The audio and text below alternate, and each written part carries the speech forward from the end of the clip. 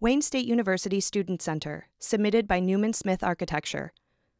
The 45-year-old Wayne State University Student Center was redesigned as the new living room of campus, creating a vibrant and inviting identity to support recruitment and retention efforts. The renovated space provides exciting venues for student interaction with state-of-the-art services and facilities. Noted architect Eldon B. Dowd originally designed the building in 1966.